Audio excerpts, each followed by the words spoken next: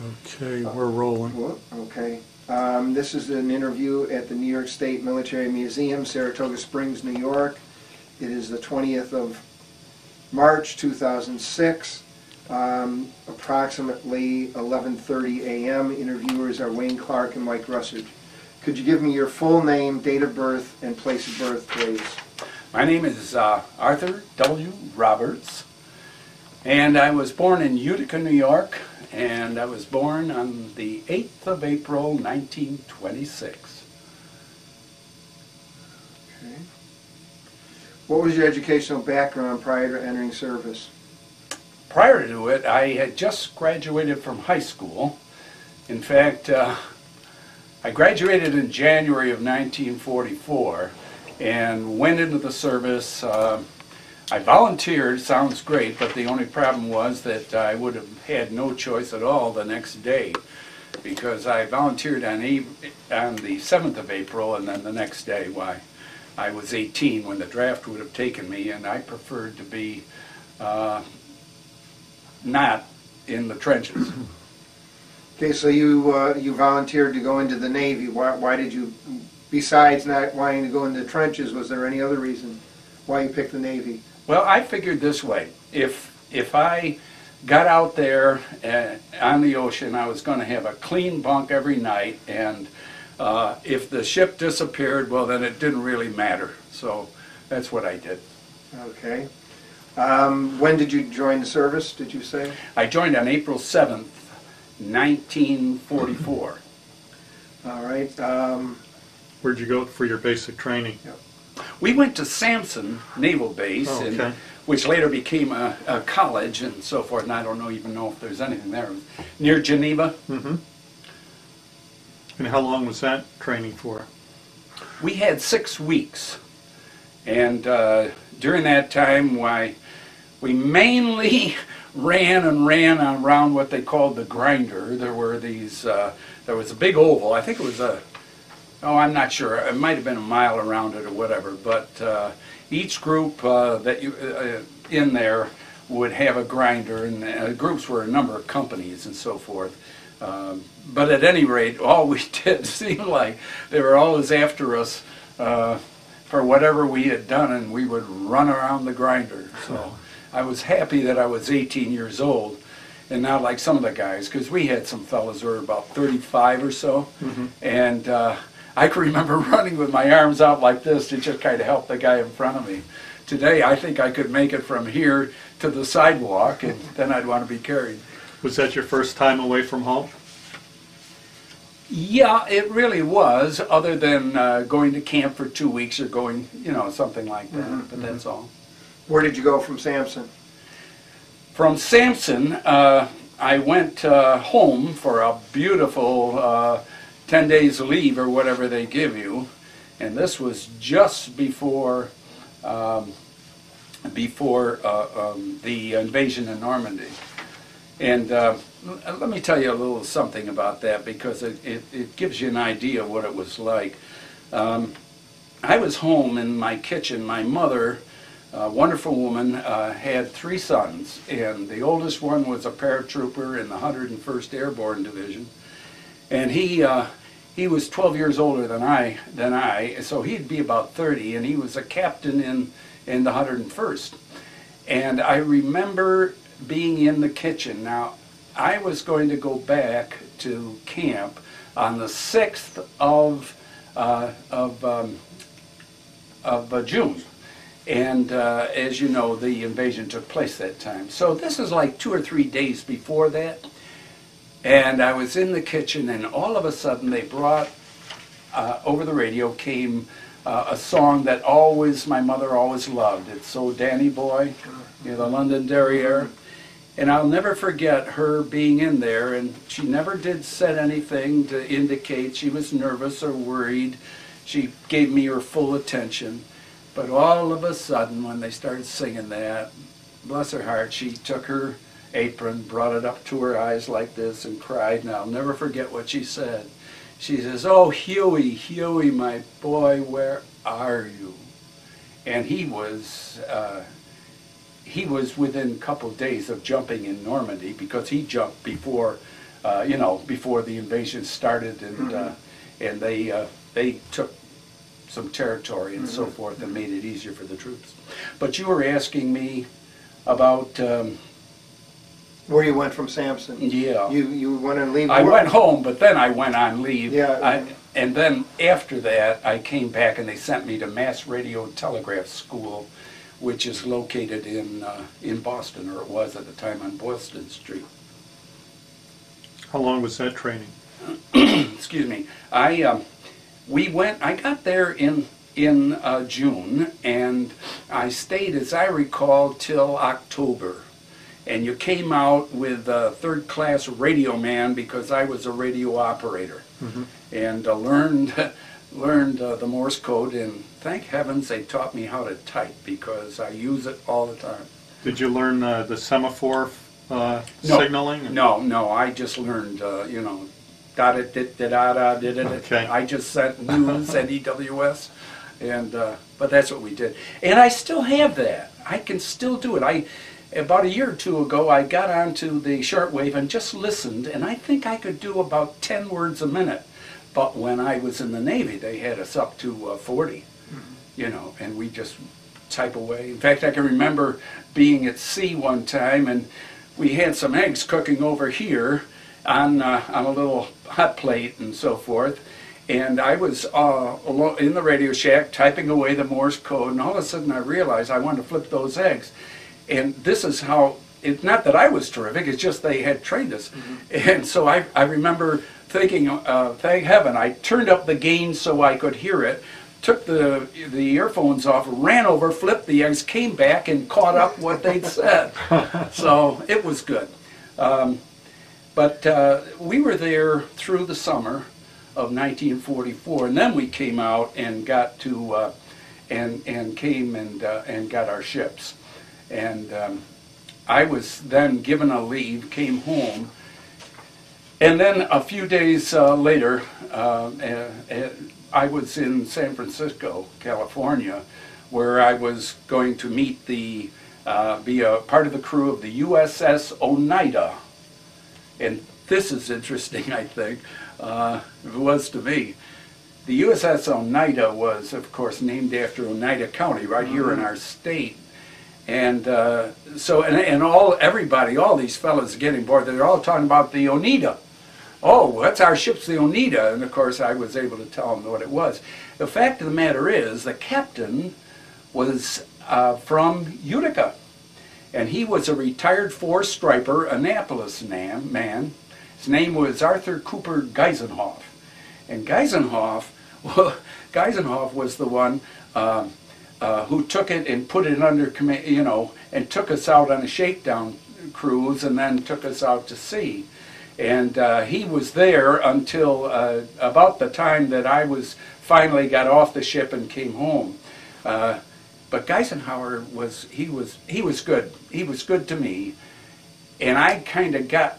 There's a big difference between a third-class radio man and the captain. But being a radio man, I had to take the messages into him, and of course you had to get his signature. So I saw him very frequently. So. Now, what did you mean when you said he was a retired four-striper? Oh, I'm sorry. He was a captain. Okay. That would be. What would it be? Brigadier General, maybe? Full Colonel. Full Colonel. Exactly. He'd be like a full Colonel. So anyway, he got me in there, and I mean, I was there with him. And I remember that all of a sudden, I got a communication from home, and here was a picture of some people presenting a flag to the Oneida County Historical Museum. And it said, now we had at that time sailed the ship on the shakedown cruise. We'd gone down to LA and we'd gotten down to San Diego, back up to Syracuse, I'm thinking college, back up to San Francisco. And when we got there, I got this communication, and here they were presenting the flag. But I always remember what Geisenhoff did. He sent the flag from the shakedown cruise to the home, and then they quoted him, and he said, It is soiled and weather-beaten, but its scars are honorable. And it was ripped. And the only thing I figure out is it probably got ripped when they were raising and lowering it for stores or something. But he was a good man, and I showed him the clipping, and he just smiled. He said, well, he says, you know, the home folks like that kind of thing. So that's what we did. Now, what kind of ship was the Oneida? Oh, that was it was the APA 221. They called it an attack transport. It had about 500 crew, and it could take 2,000 troops. We were an amphibious troop ship. We carried on our decks the LCVPs, landing craft vehicle personnel, and that would go into the beaches. And so that's what we did, and I think I got across that Pacific Ocean. I think at least 10 times. We got sent on what I call the milk run. We'd go up. We went out to the Hawaiian Islands. Then we'd go to Utica in the Marshalls. Then we'd go on to Ulithi in the Carolines. Then back up to maybe Guam, and then back to Midway, and then they'd turn us around again. It was that kind of a thing. That is until the next year when we were. So can I ask you, those 10 trips, then you were taking troops into the... Not always. Oh, okay. No. In all candor, when this happened, we were. The war was pretty well over. I mean, if you look at it, they'd had the Battle of the Coral Sea, and the Japanese didn't have much to throw against us. It was pretty much an easy time. But from that standpoint, we did get into where there was some danger, and that was at Okinawa. And as you may recall, that invasion was on Sunday, the 1st of April in 1945. So, and I'll tell you an interesting thing about that, though. I think a lot of people may remember hearing of the battleship that was bombed 50 miles off the coast of Japan when their suicide bombers came in and dove in, and they really hit it, and they had all kinds of explosions on it. The chaplain risked his life, Catholic chaplain, who got the men out, and he received the Congressional Medal of Honor for what he did, and he survived.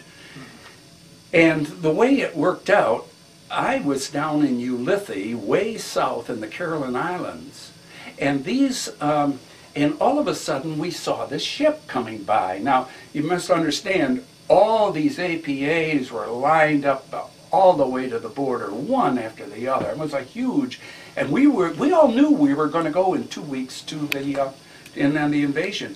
When by us came this big battle wagon, and no, I'm sorry, it wasn't a battle wagon. It was an aircraft carrier, and the Franklin came by us, and we found out what it was, and then out of nowhere we got a communication that the USS Oneida had been chosen to take the troops back to the States.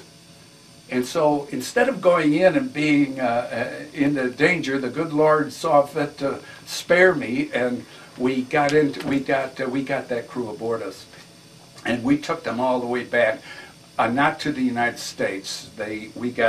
Because we had the milk run, we got back to Hawaii, and God darn it, they then took the troops off, put them on somewhere else and on another ship, and back we went to the milk run, so that we were going. But it delayed us 30 days, and as you know, Okinawa was pretty tough. So I was, again, spared. I don't think of myself as much of a hero, but I put in my time. Were you off Okinawa? Did you see any of the kamikaze attacks while you were there at all, or? Yeah, I did. When we did get there, the kamikazes came out, and you're not going to believe this, but when we got there, I was a radio man, and as I said, and I was the phone talker. You've seen them with the big helmets and all of this, and they had me. I was an 18-year-old kid. They had me up on the bridge, and all the news came through here in my earphones, and then I said what I was to say. So we had we were in what's known as a flash red condition. Flash red, make smoke. Everybody was under a smoke screen so that nothing, we wouldn't be visible, no one would get, they wouldn't have targets. And in the middle of this thing, I'm standing up there and everything is going along okay, and all of a sudden Ed Torpy down in Radio 3 says to me, I was called Bridge, he said, Bridge, Green Parrot from Picardy, flash white, secure smoke, secure from general quarters. So I just said it. I said, Green Parrot from Picardy, flash white, secure smoke, secure from general quarters. And about that time, Ed Torby says, Roberts, you know that's not us. You know that's Hagushi Bay, not Buckner Bay. That's over on the other side of the island. I said, oh, flash red, you know, general quarters and everything else. Well, they then go like this, you know, they had that, and they start putting us back. So, you know, but the thing was, everybody had started to move. So what happened was, on a Navy ship, when you move, you have to go aft on the starboard and forward on the port. So you go back. So everybody, you couldn't run back 20 feet in the dark. You had to go around the whole thing. So that's what they did. Meantime, there's no smoke with us. And over on the fantail was our smoker, and as it happened, they yelled, you know, we changed the order, and while the crew's getting back to the guns, we were suddenly visible, and they tried to start the generator, and the equipment, it didn't work. They'd broken a fan belt. So now, the only thing we had was an LCVP with its own smoker. You always circled your ship with that. So they were going round with this, and ultimately, wouldn't you know it, all of a sudden we hear, and this is what we looked up and we saw that, and we just looked and looked and looked, and he started down, and thank heaven, I don't know what happened, but he changed his mind, and he went for a ship behind us.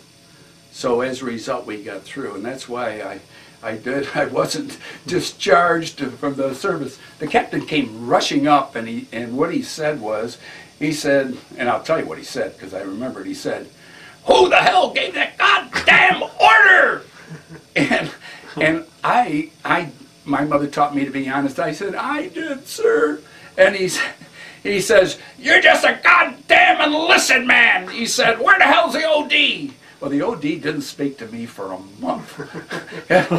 But you see, if I'd been a little more alert, I would have been able to filter that out of there. So I bear more of the responsibility. But thank heaven we didn't get killed. And that was the limit of my heroism in the war.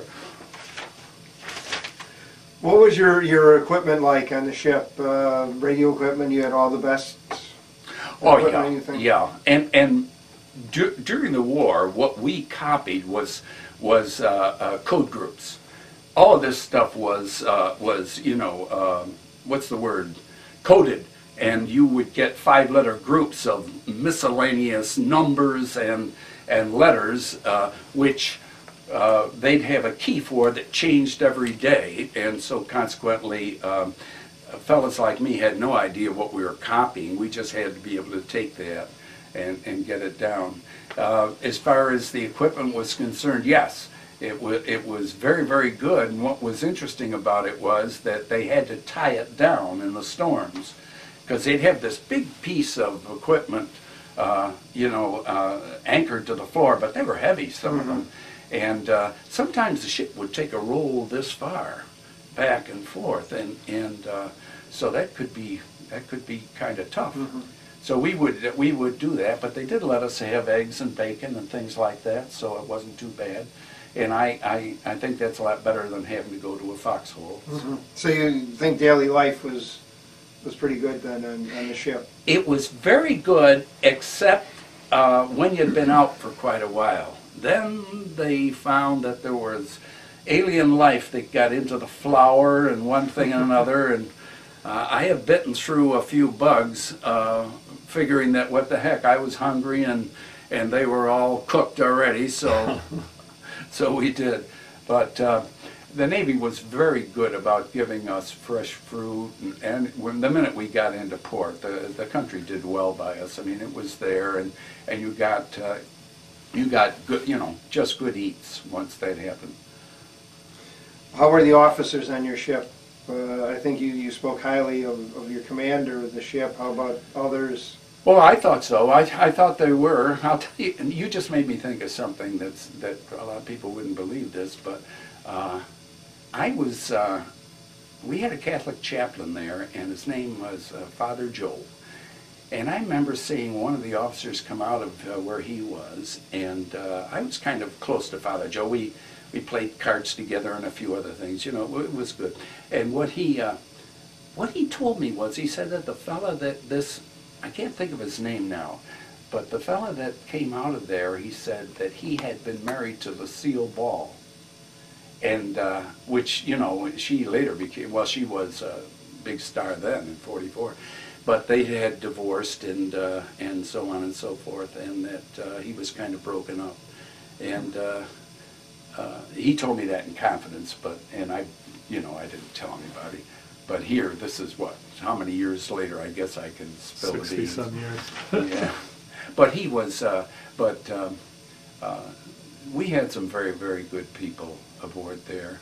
And I haven't seen any of them since. Other than, well, even the chaplain I didn't see later, so it's about all I can tell you about them. Well, there was Ensign Good.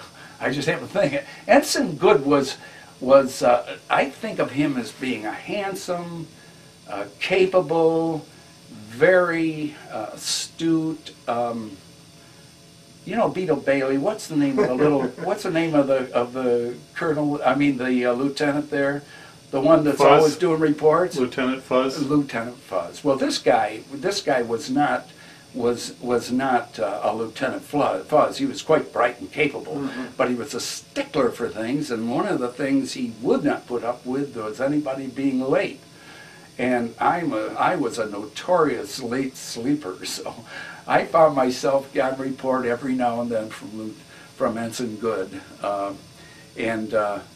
But they finally told him, says, you can't do that to this guy because we don't have, I mean, we're out at sea, we need this. You can't be putting him in the brig. So I managed to get away a little bit anyway. What do you think was the one impression, if you had one thing that you recall that left the biggest impression on you, what was it? You mean in the whole time? Yeah. Oh, boy. That's a hard one. There were a lot of different things that happened. Well, more than one then, if you have others that... Well, I think of course, I'd mentioned the fact that I almost sank my own ship. One of the things just pops in my mind was interesting. We were in the middle of the Pacific Ocean, and out from nowhere, we found a mine. Now, what a mine was doing out in the middle of the Pacific Ocean, I don't know. But they had seen it, and it was a live one. And so we were all alone in the Pacific, and they just put us. They just came up and got a safe distance away, and then we were at general quarters because if it hit us, it would have, been horrible. But while one of our fellows had a rifle and started shooting at those little protrusions that come out, and it took him quite a few shots, and he took a little ribbing about missing the target, but eventually it went. And what I remember about that was the fact that it was today what we know as a mushroom cloud. The thing went, there was this big explosion, and all of a sudden up funneled the water, and then spread out like a big toadstool, and then gradually went down. So I guess that's one of the things that I would find difficult to forget. Did you get to see any USO shows or get to spend much time ashore? Yeah, well, we didn't get much time ashore. We got 3 days. I mean, we got like 5 hours Liberty. on a beach in, well, Utica. I mean, what are you going to do there? You drink a little of that 3.2 beer and so forth. But one of the things that comes to mind from that is the fact that I had, it's amazing, I just ran into more people that I knew from home. It's almost unbelievable. A football star at UFA when I was there was Walt Sheridan. He later became investigator for the Kefauver Committee, and Walt was even rumored as possibly becoming getting Hoover's job when Hoover retired. But at that time, I knew Walt, and I'd been walking out of a place in San Francisco, and there he was. And he was just one of many, and he took me aboard his submarine and showed it to me. But that's one example. I could probably tell you about 10 or 12 different ones that, you know, all of a sudden they're there. Mm-hmm. And one of the fellas that was another football star from Proctor High School, which is a rival high school, and was a friend of my brother's, he was at Utica playing baseball, and there he was. So I had this kind of a thing, Mm-hmm. and very, very frequently ran into people that I knew. What USO shows did you see? The one that I saw was at the Hollywood Canteen. And my brother, I have a brother, or I had a brother, bless his heart, my brother Wally, and he met me in San Francisco. He was in the Air Force, or the Army Air Corps in those days, and he met me, and we went to there, and Roddy McDowell was then about 14 years old. You may recall him from being in the movies, and I was thinking of How Green Was My Valley. He had a beautiful part in that. So anyway, he was there, and he recited and did a few things. But as far as USOs, we didn't get to those very much. That was something that was you'd have to be ashore for, and we never got ashore. When you made most of these cruises out to the Pacific and back, what were the things you carried? Did troops and supplies, or? Well, we carried stores, and we carried troops. One of the groups that we carried, this is interesting, was the war was over, just about, and our ship took a number of Japanese prisoners from Okinawa to Iwo Jima, and so we had them on there. Well, they were, I mean, I don't know the language or anything else, but our suspicion or our understanding was some of these people were Okinawan civilians. But what I remember was a really dramatic moment was when there was a kid on there. I think he must have been like 12 or 13 years old. Maybe they'd put a gun in his hand or something else, but he was aboard it. And he didn't have the language, but he was just so likable. And he was very smiling and trying so hard, and he was just a kid. And all of a sudden there was a mix-up on deck, and the kid ran. And of course there's a guard there with a rifle. And I remember I saw this. He said, "Halt!" He said, "Halt!" Then he goes like this with his rifle, and then he says, "Oh, for crying out loud!" And he gave somebody the gun, and he ran after the kid, said, "Get back there, God darn it!" And you know, but for a moment there, I was really. Those are the things you don't forget. Mm-hmm. But it worked out. The kid got back, and I suppose probably he's an old grandfather today, like me. When were you or no, I might ask you, do you remember where you were when you heard about the death of President Roosevelt? And if you had a reaction to it? I'm just trying to think where we were at that time. I think we were off Okinawa. Mm-hmm. I'm sure we were up in there. We were there when that's where we were when the armistice was, I mean, you know, when the war ended, in the ceremonies, we were pretty close up there. I don't really, you know, I don't have any vivid recollection of Roosevelt's dying, except that I, like so many people, felt it was a horrible thing to lose him. What I do remember was being a kid in high school when that war started, and I was 15 years old, and they had us the next day in an assembly at the place, and we listened, and we heard him say, "A day which will live in infamy." And I always remember that when he said that, he said, "And so I ask that the United States of America and the Congress," or whatever it was, "declare that a war has existed between the United States and the Empire of Japan." Well, I remember as a kid saying to myself, what does he mean, has existed? It's on now. You know, so I was a little upset by the way he said it, but of course he was correct and I wasn't. How did you hear about the attack on Pearl Harbor? I was walking along South Street in Utica, and as I recall, it was in the afternoon. It seems to me that it wasn't a terribly cold day, but I was with a fella that a dear friend, Lou Scalzo, and he was maybe a year or two younger than I am, and we were going by an open spot, and somebody had a radio on, and we heard it, and then we went right back up to his house and sat and you know, and we did it. So that was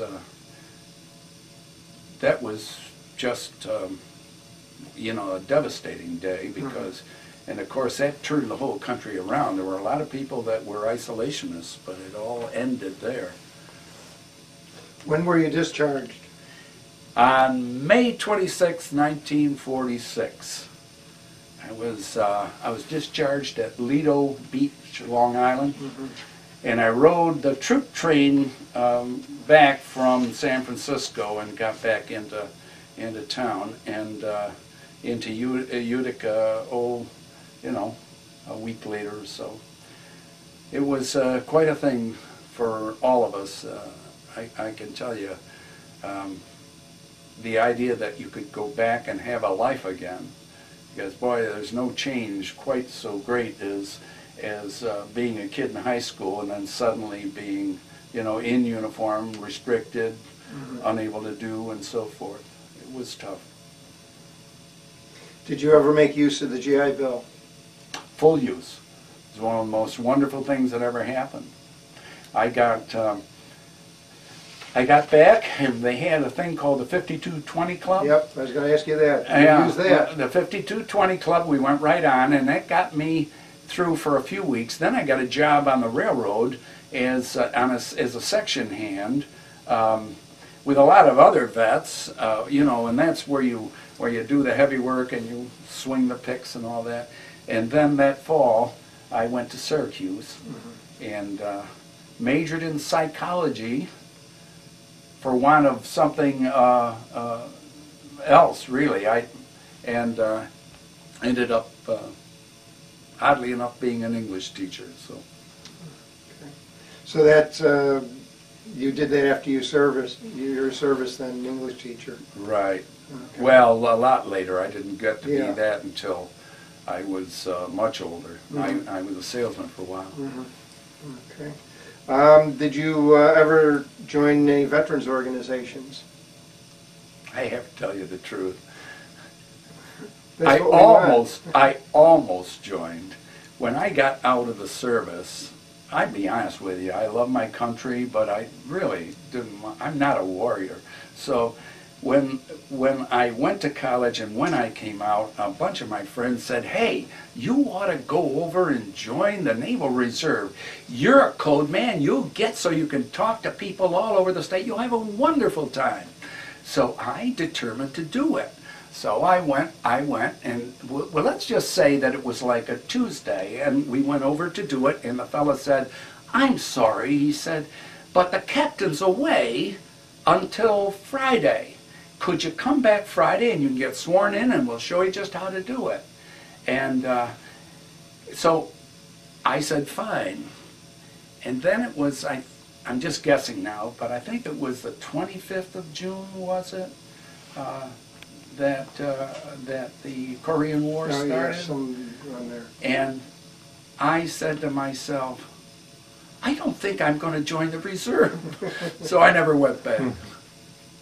Okay, you didn't join any veterans organizations then? No, I didn't. Okay. I didn't. Did you ever stay in contact with anyone that served with you? Well, of course, you're talking about people right in there. Not really that much. I did go out to, was going out to California with the same loose scales on another fella, and we were riding in a car, and we came through Oklahoma, and I got on the phone and called up a fella named Motier Alvin Thurlow the Fifth.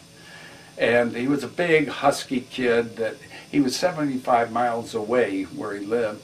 And we all called him Motier, but he was the most amiable, sweet, wonderful kid you'd ever see. And he was built like a horse, but he was a gentleman, unless provoked, of course. And I remember one time Motier was with a guy who was pretty drunk, and the guy was one of the, storekeepers or something, a boatswain's mate. And he came up to Motier, and he was mad, trying to pick a fight. He even pounded him one, and Motier says, "Oh, you're just this and that." And then all of a sudden the guy said, "Your mother is a so-and-so." And Motier went, boom! And I said to him, "Motier, what got you? You really got mad, didn't the other body?" And he says, "No," he said, "but he can't talk about Mom like that." And that was it. But he was one of the very few that I did see. I've often thought, kind of regretted that I didn't get back and see a few. And every now and then you think of some of the old guys, or you see an old picture, But I just went on to other things and just didn't. Could you, I know this is a copy of the photograph, if you held this up, could you tell us where and when that was taken? Yeah, this was taken when I was in mass radio and telegraph school, and they had an offer from this photography studio saying free picture for all servicemen, and so I thought, well, I like that kind of charges, so I walked in and they took the picture, and okay. How about this one? Well, this one, I'm sorry you can't see it better, but this one is one with my beloved older sister Betty and my little, her daughter, my niece, Mary Lou. Mary Lou was 8 in this picture. Betty was, and she had come down to greet me as I came home. So this is an actual moment when I walked through the doorway at Union Station in Utica and was home at last, and we went from there right up to the house and where everybody was and so forth. And so that's a while. Did both your brothers survive the war? They both did. My oldest brother was in a good bit of action with the 101st. My other brother was Mr. Happy-Go-Lucky, and he went. It's interesting. Both of them went into the service in I think it was January or February of 1940. They had the draft and the rest. And so they both left separately. And Hugh ended up in the 101st, but my brother Wally, Mr. Happy-Go-Lucky, managed to go from the Army into the Army Air Corps. He went through every aerial gunnery school they had, and I don't know what else, and he mechanic school, and then he got into cadets, and he went to Pullman, Washington. He was he was in school and so forth, and then he was the leading person, or whatever you call him, general or whatever, you know, a student general on the field and all the rest of it. And when it came time for me, the 15-year-old when he left, or 14-year-old when he left, when it came time for me to be going overseas, I was able to get in touch with him, and he managed to cop himself a flight, and he came in from where he was in Arizona in to see me. And so here he is. He's now got officers, what I don't know, what, the blue and the gold or whatever it is that they have, and he was a low-rank officer now, and he came aboard ship, and as he was getting ready to leave, I always remember I said to him, Wally, how come I'm going overseas? I said, I was 15 when you went in. He said, I said, how come I'm going and you're still here? And he says, never mind, kid. He says, give him hell. And because he was Mr. Happy-Go-Lucky. So that's what happened with him. He was quite a guy, and I was awful sorry to lose them both. Okay, well, thank you very much for your interview. Okay.